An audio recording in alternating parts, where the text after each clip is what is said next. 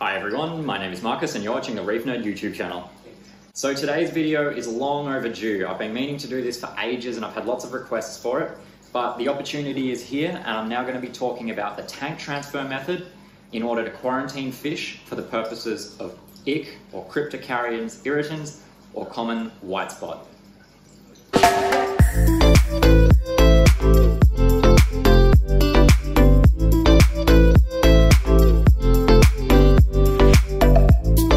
So a fair while ago I did a video on why we quarantine fish and talked about the concepts and the most basic methods of doing it. And in that I said I'd do a follow-up for tank transfer method, which is one of the most popular ways to quarantine fish specifically for white spot.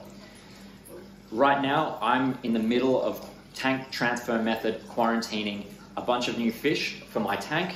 I've got a purple tang and a flasher wrasse currently in day 12 out of the 14 days of the tank transfer method. Now, for those of you that don't know what tank transfer method is, it's the process whereby you place new fish that you want to quarantine into a completely separate setup, and that can be something really simple like a plastic tub on the floor, and you keep them in that setup for 3 days or 72 hours. After 72 hours, you scoop the fish out either with a colander or a net, and you place them into another identical setup and repeat the process. For 72 hours or 3 days, they'll now live in that setup. Now in that next 72 hours or 3 days, what you do with your original setup is you tear it down, you pour the water down the sink, and you dry it out completely. You can sterilize it with bleach as long as you then rinse it very thoroughly afterwards. But the idea is to get the setup to be 100% dry. This sterilizes the setup and kills any disease such as Cryptocaryon irritans or ick or white spot and makes that setup ready again for the next transfer. You repeat this process every 3 days for 4 transfers, with the 5th transfer on the 14th day being generally into your display tank, or for some people into a more permanent quarantine setup where they might observe the fish for a further 30 days or something like that. But that's outside the scope of this video. We're just going to focus on tank transfer for this video. So the reason why you do this, why do you transfer the fish between setups into entirely brand new water every 3 days, 4 times over 14 days? Well, the reason you do this is it outruns the life cycle of Cryptocaryon irritans. This parasite, in its life cycle, it attaches to the fish for a period of time. When it's attached to the fish, that's when it often exhibits the visible symptoms that we sometimes see, or the white spots. These symptoms are not always visible. Many fish can carry and have Cryptocaryon irritans and exhibit no symptoms. The reason for this is its preferred location on the fish is not the body of the fish where it might be visible to us, but actually in the fish's gills, and you would never be able to see that. Now the good news is the parasite only lives on the fish for a short period of time in its natural life cycle, and after which it will drop off the fish. It then goes into another phase of its life cycle where it forms a cyst, and that cyst would attach to a surface such as rock or the glass, or in this case a plastic tub, the walls of the plastic tub. So we take advantage of this short life cycle on the fish to remove the fish from the environment where these cysts are developing before they have a chance to hatch with many new, I believe they're called tormonts, or the baby ick parasites, let's call them that, which are free swimming in the water and would attach themselves to the fish. So every 3 days, we're moving the fish to a new sterile setup, then to another new sterile setup, and then to another new sterile setup. The reason we do this over the course of 4 transfers is because it's well documented and scientifically known that the maximum amount of time that the parasite can live on the fish is well inside that 14-day window. And in fact, the last transfer is essentially, strictly speaking, redundant in that there should be no parasites left on the fish at that point, we just do it as a redundancy just in case, and to be extra safe, or in case one of the early transfers was not completely effective and some parasites transferred over, the free-swimming parasites transferred over and attached to the fish. We then have time in that fourth transfer for them to drop off before we then move them away again from any chance of further exposure into a new setup. Now, this method is extremely effective. It's also very low stress on the fish, as there's no medicines, no chemicals, or no drug treatments being used on the fish. The common ones being copper or chloroquine phosphate, which can be very harsh on the fish. And there are certain fish which have very low tolerance for these treatments as well, meaning that tank transfer method is the only method for treating these fish. Another reason why I like it so much is that it's quite rapid. You get it done and over with in 14 days. Now, I should also note what tank transfer method does not treat. And the answer to that is everything except Cryptocaryon irritans. It only treats ick, Whitespot. If you suspect your fish may have something else, or you know your fish has something else, tank transfer method won't help you.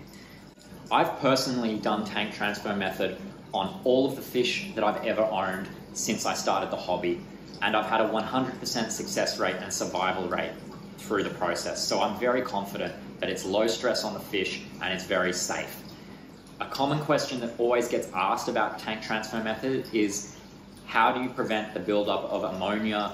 How do you cycle these tanks that are only being used for 3 days? And the answer is, you don't cycle them, and preventing the buildup of ammonia could not be any simpler. All you need is a little bottle of something like this, Seachem Prime being the most common, but any water conditioner that neutralizes ammonia, and you put a few drops of this in your tank morning and night, and for the 3 days there will be no dangerous ammonia for the fish. And then you're transferring them into a brand new setup and you start again. This is all it takes, is a couple of drops of Seachem Prime, and ammonia is simply not an issue.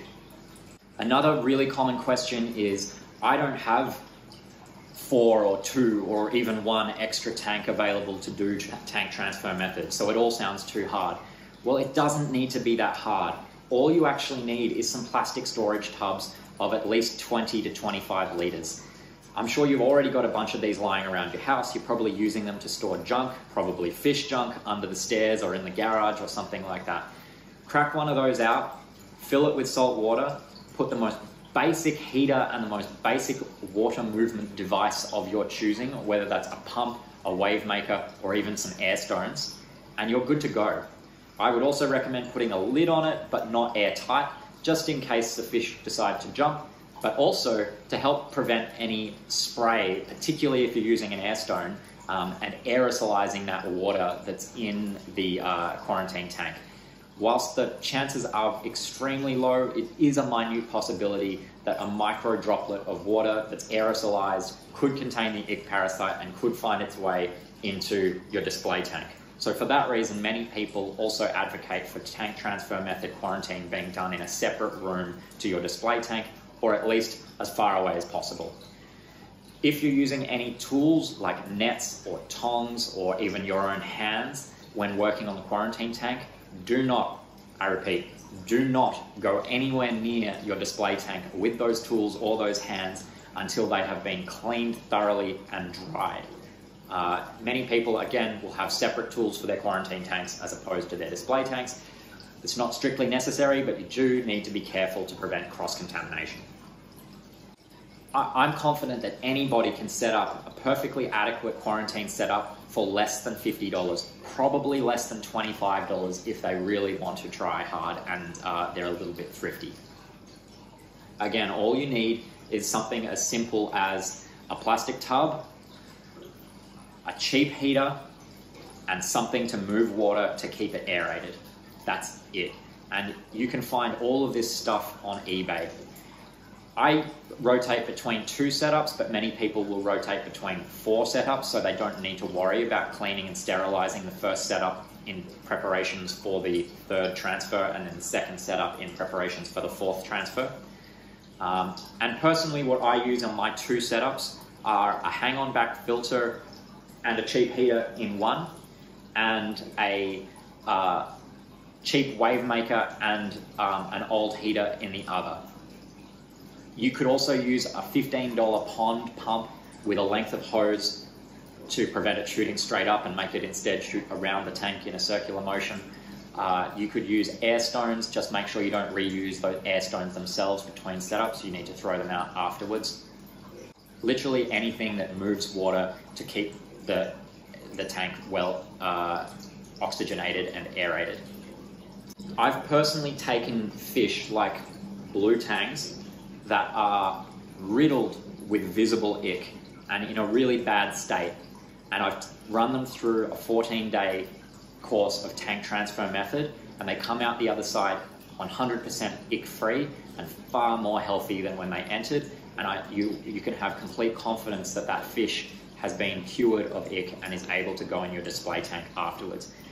It really is as close to a magic cure as you can get for this terrible parasite, and really is something that anyone can do. You just simply plot out on your calendar a time every 72 hours for the next 14 days to do the transfers and get through. It only really needs to be about 100 liters of water if you're using 25-liter tubs like I am, and you can easily transfer 2 or 3 fish, as long as they're not too big, through a single round of tank transfer. If you're using larger tubs, obviously you can handle more fish, or smaller tubs, you might need to be a bit more conservative with the number of fish you go through TTM together, but common sense can prevail there. Again, if in doubt about the tolerance for ammonia levels in these small tanks over the 3 days, Seachem Prime is your friend. A few drops of that will neutralize any ammonia and make the water safe for the fish. Now, while tank transfer method won't cure any other diseases other than ick, it still is a really great tool as part of your quarantine arsenal, because it can allow you the time to identify any other diseases through that time. For example, if you have a hard time picking the difference between velvet and ick, it will become very apparent during TTM that it's not working. Additionally, if you are observing the fish closely in the time of the TTM treatment, you might observe other things like flukes or bruchinella, particularly on clownfish, or bacterial infections. And if you notice those things, you can continue the TTM treatment, but of course add additional medications or anything else required for those other treatments or for those other diseases as part of the process. And once they complete TTM, put them into a more permanent quarantine housing and then continue treating for those other diseases. Again, I really strongly advocate TTM. It's the best way, in my opinion, to quarantine fish and to keep your display tank 100% ick-free, like mine is. It can be done. It's a total myth that all tanks have ick. It's a total myth that it's impossible to treat and keep it away.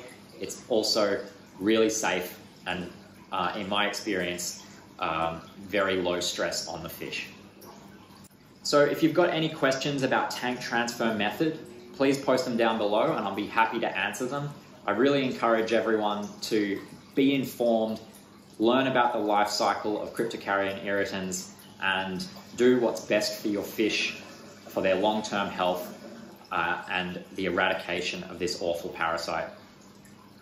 If you found this video helpful, please like, share, particularly with novice or new members of the hobby. I think proper education on this topic is really, really important for everyone entering the reefing scene. And the quicker we can eradicate ick from the hobby, as well as all the fallacies and myths that go along with it, like things like garlic and etc., all that rubbish, the better. So please share this with new reefers, get the message out there. Tank transfer method is easy, it's cheap, it's safe, and it's effective. My name is Marcus, and you've been watching the Reef Nerd YouTube channel. Bye for now.